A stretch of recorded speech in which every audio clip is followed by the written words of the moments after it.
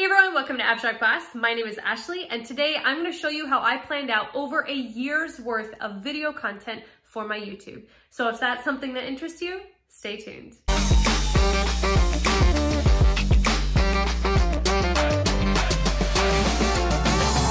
Now you want to know how to organize everything. Well, I'm going to assume that you don't have everything written down yet.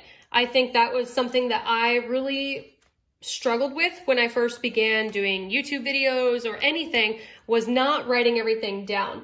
And so the very first thing that you want to do is to put pen to paper.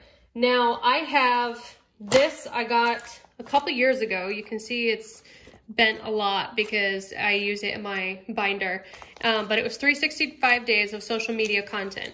Now, not a lot of it I liked, but it was worth, I think I paid like 10 bucks for it. It was worth the digital download to help inspire me and get me ideas on what I could do. So details of everything you did during the holidays. Well, how about a detailed video of what you do for the holidays for art? Or if you're wanting to do it for something else, whatever. But you could also take that and it's like, well, this is January, so how about a New Year's, new you, New Year's, new art, whatever, new something. Maybe you have a free offer that you can offer for New Year's. Thank your followers. I think that people need to have a heart of gratitude. And so please thank your followers. Life hacks that you might have found. Like I'm going to be sharing with you guys next week how to prep your work surface for resin. I've actually had a lot of resin on here and I just kept peeling it off because that's what it does. It's awesome. But yeah, I'll share all of that with you next week. Try to be relatable about struggles. Like, hey, I got this 2 years ago and I've only looked at half of it. Haven't even looked at all of it. But that's also because I found what I wanted to do and built off of it. So instead of just going on this, I built it off and put my own pen to paper and came up with my own ideas. Now, all of these are based off of resin or things that I want to do for my channel. The big thing is I highlighted each one, easy, medium, and hard, so that way I could work with all of these and let everyone know, hey, this is going to be the easiest thing that you can do, or this is going to be a pretty challenging one, and you really want to make sure that you know what you're doing with resin before you begin. And then I also put those ideas here in this one as well. So making sure that you have some type of studio notebook is going to be extremely helpful. This is another way to just get started. So utilize this to come up with ideas if you need more ideas, or if you only know, yeah, I can't think of what I want to do next, what I want to teach next. Then you can also utilize something called keyword tool. Keyword tool.io. That's another resource. Oops, there you go. Keywordtool.io. That's another resource that will generate different things based off of whatever you do on YouTube. So if you're just an acrylic artist, then you can search acrylic painting and it's going to come up with how to paint trees or how to get the perfect sand grain while painting, whatever those are. I mean, I'm thinking landscape, but you could do fur with animals and how to get the best animal eyes. I don't know. That's you. That's not me. And so that's why I'm just trying to help inspire you there. So that's a really beneficial tool.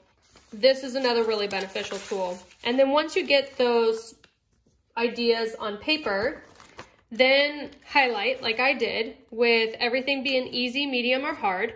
And then that way you can put them all into a calendar. Now, when I did my calendar, I came up with a resin art challenge. So I have 52 different challenges that I can do. What I want to show you is I'm going to show you my April's videos first. So these two you guys have already seen. This one you're currently watching, and then this one's next week's videos. The June is where we're going to start the art challenge, and so I'm going to go ahead and show you the first 5 challenges. We have week 1 is a dirty pour. All of this is with resin, you guys, so I'm really wanting to do this to challenge you to do better and to do more with resin and to think outside the box. And this hopefully will help get your inspiration juices flowing in a bunch of different ways that you had no idea that you could do with resin. So week 1, dirty pour. Week 2, flip cup. Week 3, glitter. I want you guys to do something with glitter. Week 4, alcohol ink. And then week 5, coasters. So those are all different things that you can do with resin. And I'll explain all of that challenge stuff later. And then I went and did different how-to videos right next to it. And I did that for the whole year.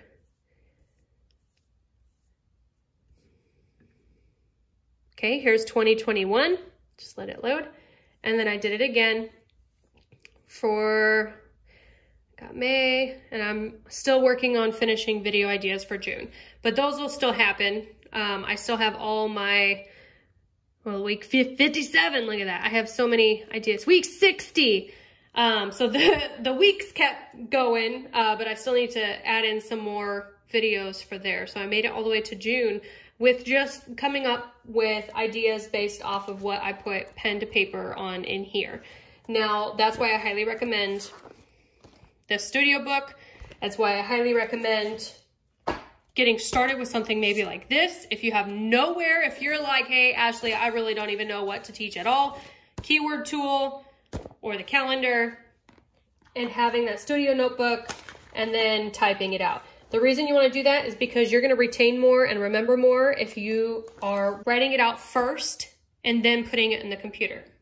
All right, I know that was a lot of information, but a lot of it was stuff I wish I had a lot sooner on. And so I hope that is beneficial to you. Please comment below with what your favorite new information was. And also, if you have any questions, don't hesitate to leave those in the comments as well. All right, so now I'm sure you guys are wondering about this art challenge. It is 60 weeks so far, and maybe it'll even continue from there. But every single week will be something different that I want to have as inspiration for you. And so you don't have to do every single one. You can, but you can also just pick and choose which ones that you want to submit with. Now, I will also be voting, but so will all of you. Now, every single week, there's a winner. Out of those, we're gonna vote for the best project out of all of those. And that person is the one who wins.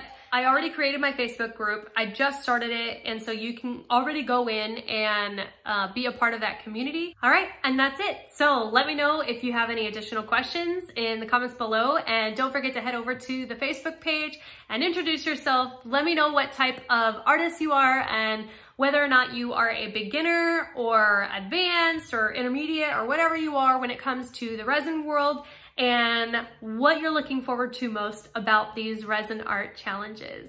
And that's it for now. I'll see you guys next week.